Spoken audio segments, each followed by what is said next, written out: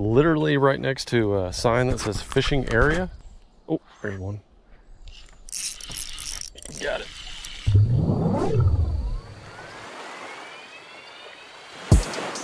Oh, there's a fish right there on a bed. All right, y'all, you need to take a look at this. This is what I was talking about the last video.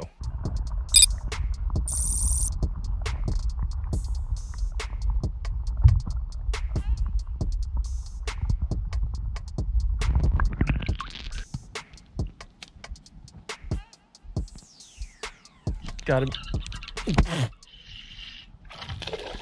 Throw that little finesse on him. Little finesse on him. Just a little guy. Little guy, but he was right by the boat and he was fun.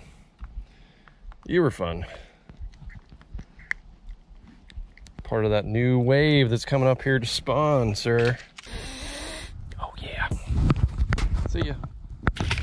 Welcome back to the channel, everybody. Starting the day off with a catch here. Go ahead and hit the like button for that. Today's outdoor greatness is brought to you by Favorite Fishing USA, y'all. If you watch any of the videos from the Big Sexy line down to the Whitebirds, which are you know, are an entry level rod that everybody can afford, all the way up to premium, super light, super sensitive rods, Favorite's got you. So links down in the description if you want to check it out, and specifically if you want to check out the LFG Make Every Cast Count series rod that I use just about every day. So thank you, Favorite Fishing USA, and we are working on more stuff with them as we speak.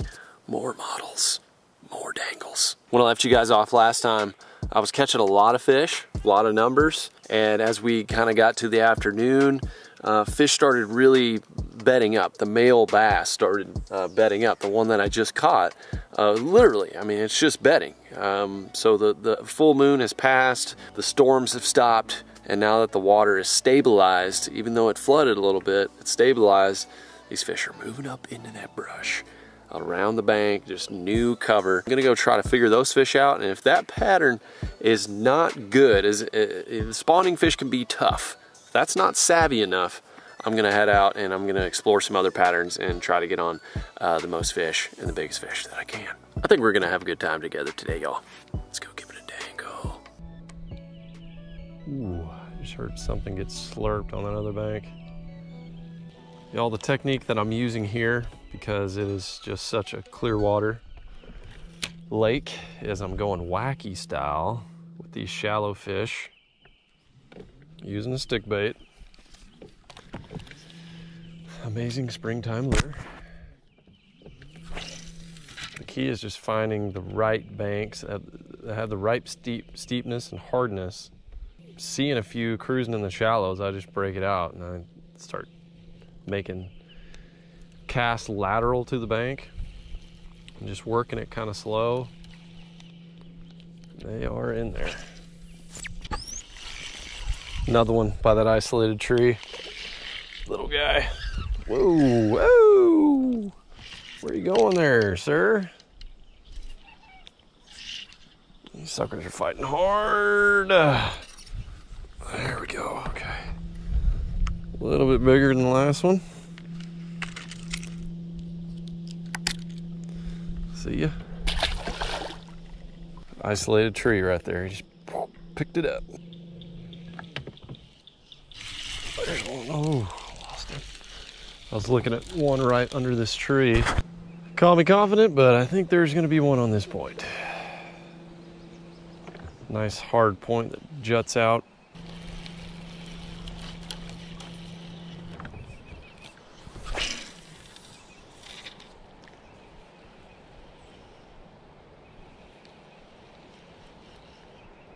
There he is. Got him. Little one. Oh, he's coming right at me. Oh, hang on a second. Yeah, you're little. You're little. But I knew you were going to be there. And I bet there is another one by this isolated tree again. It was about time to retie. Okay, let's cover a little bit more water here.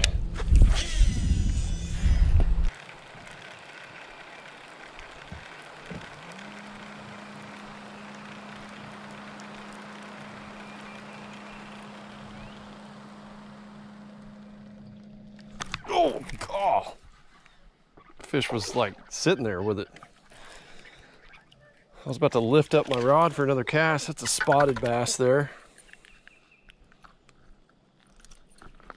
Healthy spotted bass. Pick up the wacky here.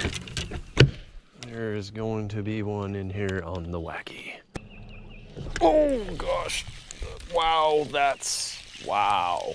No way. Wow.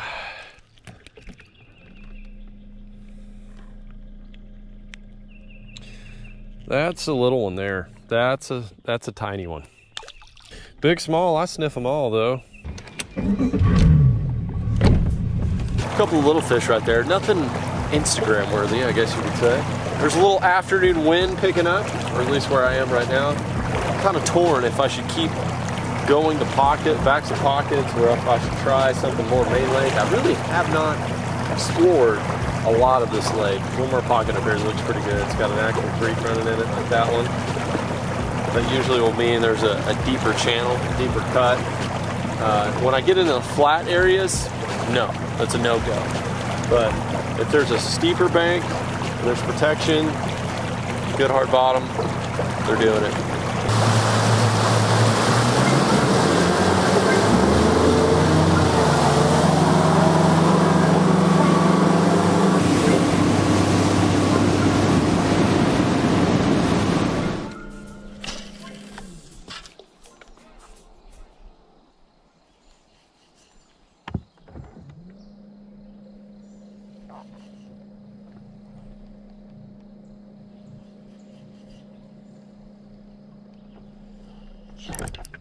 There's a good one.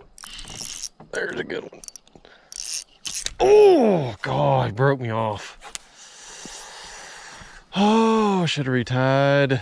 That's a foolish mistake. I caught a bunch of fish on that same deal earlier, and one wrapped me around a tree, and I didn't retie, and, well, that's what you get. That was a better fish, steeper bank. Literally right next to a sign that says fishing area. I guess the state of Oklahoma puts in some brush or something like that, deems some sites as fishing areas. May have to look at that with the electronics for the crappie times. Oh, there's one. Got it. Much smaller.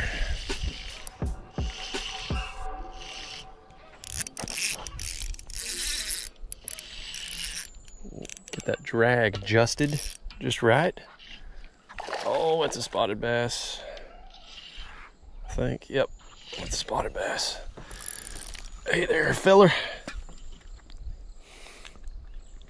Man, spotted bass just feel rougher, like a snake. Their scales are gnarly. Pretty awesome fish.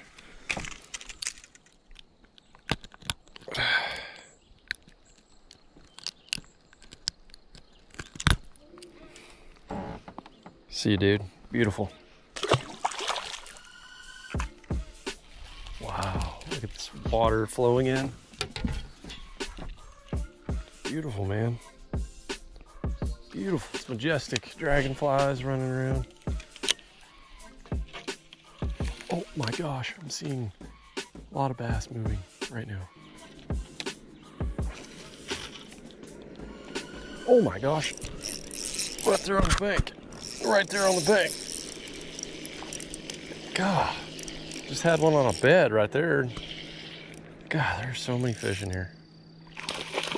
Like, there's hundreds of fish back in this pocket. God. All little males getting ready to spawn. And then there's some species back here, I don't even know what it is. It could be like a sauger, something like that. I've never caught before. Kind of want to figure out how to catch them. Oh, there's another one. Golly, they're packed in here like sardines.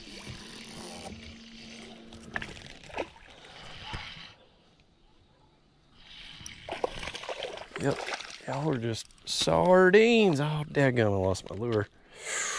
Whoa, look at you. You true largemouth. That is a largemouth bass, northern largemouth. Beautiful.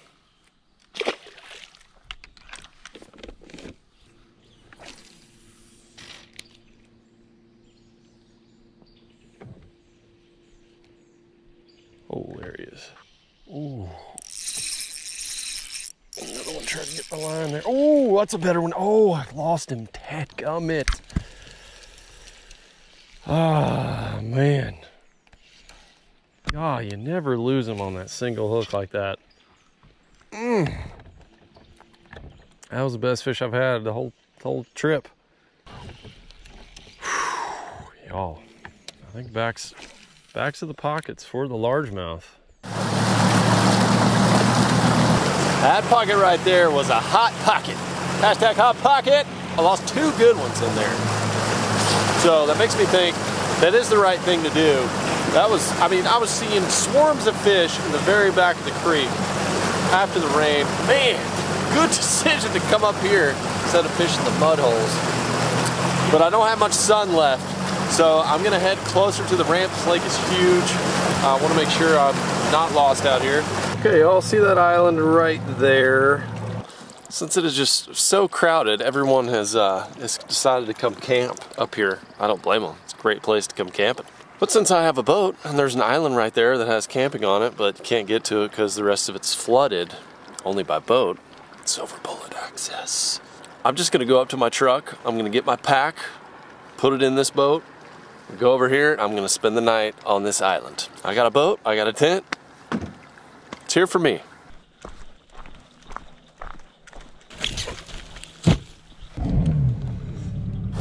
Got our pack, got our firewood.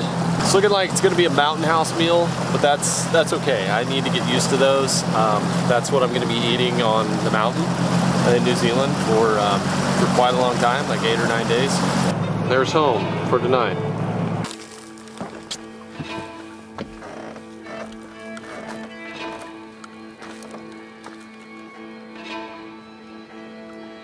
I don't think I could pick a better place to sleep tonight. I'm on my own island, so I don't have to worry about people coming and poking me with sticks at night. I pretty much just have the basics in here. I try to pack this out like I am in New Zealand. So I've got my clothes, which all these are real packable. I've got 2, believe it or not, a puffy pant, a puffy jacket, underwear, socks, like pretty much everything for a mountain hunt in there, besides rain gear, which is in the top here.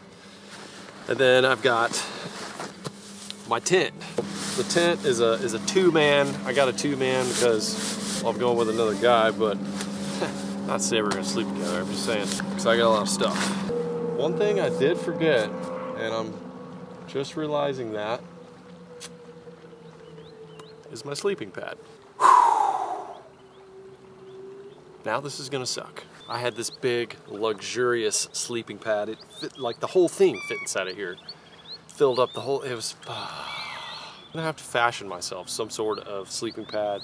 I've got rocks right here, which don't really feel too good on the old back. Anyways, we're gonna get this tent up and then we're just gonna prepare our minds and bodies to sleep on the rocks. Straight up rock is just a no-go. A little softer, a little muddy, but it's gonna have to do. Also, there's someone's random sock there.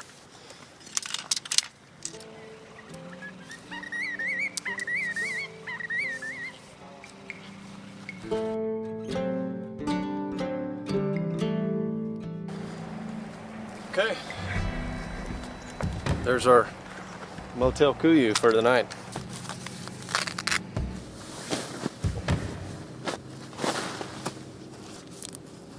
So, our cooking system for tonight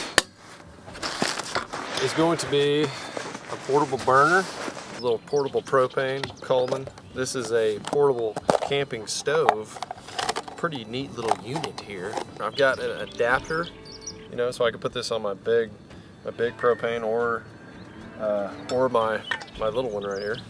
This is what we're going to be carrying up in New Zealand. I can turn this on with a little pressure right there and then light it up. And let's get into what we're having to eat tonight. A little mountain house. Who hadn't had them a nice old mountain house? Jeez. I don't think I've ever had a mountain house. I've had an MRE before, but never a mountain house. My choices are rice and chicken or spaghetti. What would you have? Let me know in the comments. I think I'm gonna go with some sketty. 12 grams of protein, 2.5 servings in an entree. Well, I'm gonna have them all. Cool thing about these is you can put boiling water inside of it and then you let it sit, it cooks, and you're basically cooking inside of the package. So just gotta boil some water. Should be 2 cups, 16 ounces. Enriched spaghetti, durum wheat, semolina niacin, freshwater, thiamine monotriate, riboflavin, folic acid, tomato paste, cooked beef, beef flavoring, and salt. Boy, you know, when you really can't read everything on there, it's going to be a tasty treat in your gut later. It could go 2 ways in your bowels, you know. It could speed things up or it could slow things down. I don't know. No camp would be complete without a little fire, just to light the mood.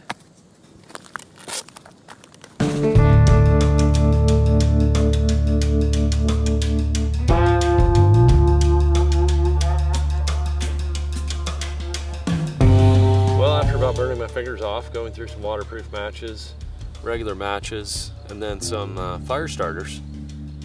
I finally got a fire started. But right now, let's enjoy ourselves a mountain house. It's been stewing in there for about 8 minutes inside of its own bag. Scope out the digs, and it's time to sleep under the stars. No sleeping pad. Well, it does smell like spaghetti. I'll give him that. My buddy was telling me to get an extra long spoon for this journey, and now I know why. The short spoon just goes way down in there. Gets your knuckles all skettied up. Okay, here we go. Wow. What's those things we used to eat when we were kids? Spaghettios? Spaghettios? It's exactly what it tastes like. Spaghettios. That is not bad. I can get down with this. I'm gonna be all right. About this ground situation though. Now that I got a belly full of freeze-dried spaghetti, it's time to retire. So I ended up devising a sleeping pad. I went and got my boat cover. So the boat cover is under there. I've got my my charger, got my Garmin unit. My phone's not even working right now, so that's how I can text stuff. I've got the pillow. I've got the sleeping bag. I've got extra clothes in here for padding, and I've got my backpack. And there's a lot of room. It's got these little vents too that I can open it up, but it's probably about 65 degrees outside. It feels really good. And I think I'm gonna be okay without the sleeping pad, the boat cover, rolled it up, and I think that's gonna work, so we're gonna be okay. Thanks for coming along on today's adventure, y'all, and it is an adventure. Go ahead and hit the like button for camping on an island and going fishing early in the morning. It's good outdoor greatness. Just got a text back from Steph. I'm gonna text her back, and then I'm gonna lay my head down and prepare for outdoor greatness in the morning, y'all. It's gonna be beautiful. Come along, subscribe right here so you don't miss the next one, and I'll see you then.